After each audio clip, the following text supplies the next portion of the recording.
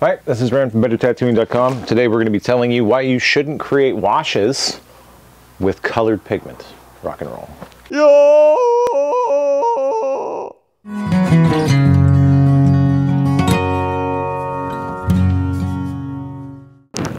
All right, now that's over with. This is something I see a lot. People creating washes with color pigments when they're doing things like watercolor tattoos, or even try to do blends and stuff, right?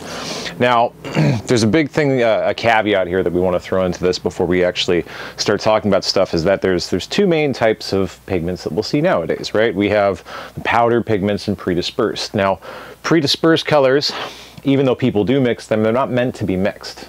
Right? That's why they have so many colors available. You see a color line with 140 different variations. It's because they're mixed to be used just as they are. And when you buy all your different colors, and you can blend and overlap in the skin on average, but you're not going to be sitting there trying to custom mix things out of it, right? There's a few reasons why. And this also goes why you shouldn't be creating the washes with colors, right? One of the main ingredients in all of the color pigments that we see nowadays, especially in pre-dispersed, is going to be white ink, right?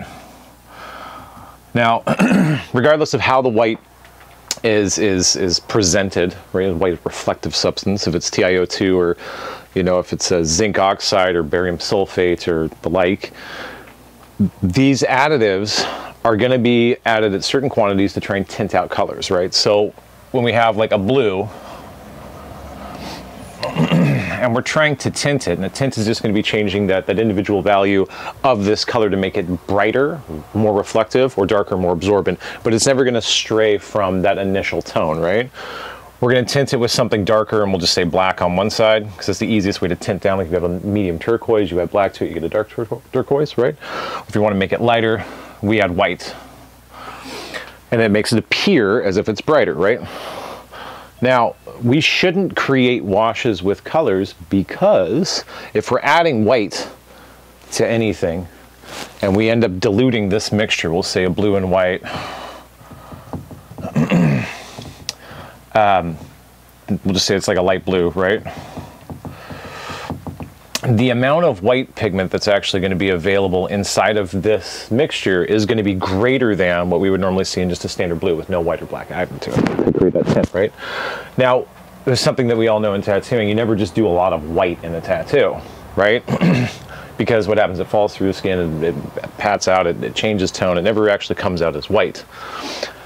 Now, because of that, because this is like such a great mixture of this white mixed with this blue, when we start mixing in water and we're creating a dispersion, what we're going to have is a greater quantity. Let's just change our color here.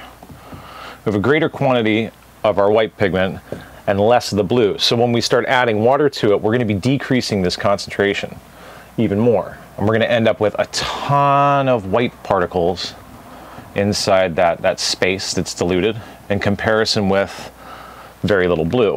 And the more water that we add in there, the more we're going to decrease that blue pigment particle while still keeping a relatively greater than amount of the white. And when we put it into the skin, what's going to happen?